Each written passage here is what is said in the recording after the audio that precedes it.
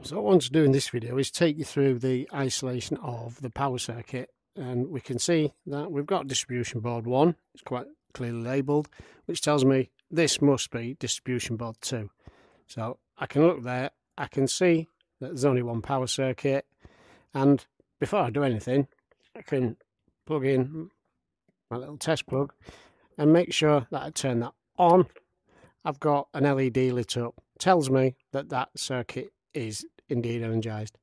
So let's identify where it is, and I can see, it tells me which it is. I've got the socket circuit. At this point you need to get permission, so I ask permission.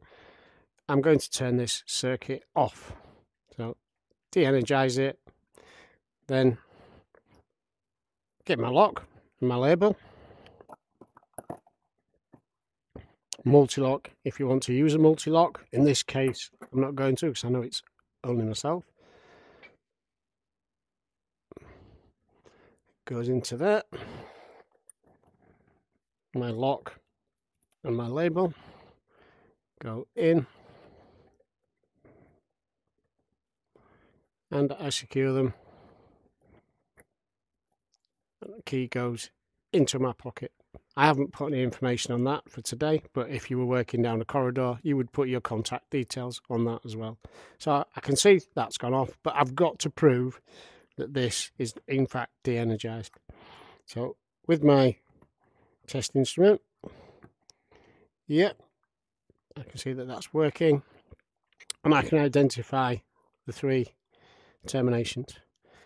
Also making sure that the socket itself is energized. If that is in the off position, I'm not actually proving that this is de-energized. All I'm doing is proving that it's turned off.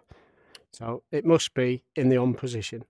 So earth to neutral, that's fine.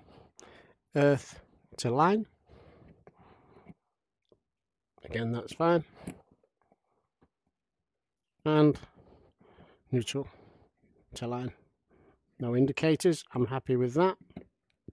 Go back and recheck my instrument. Yes, that's definitely fine.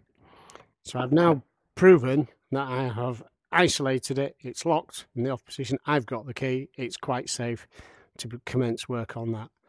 In the next video I'll look at the lighting circuit and in doing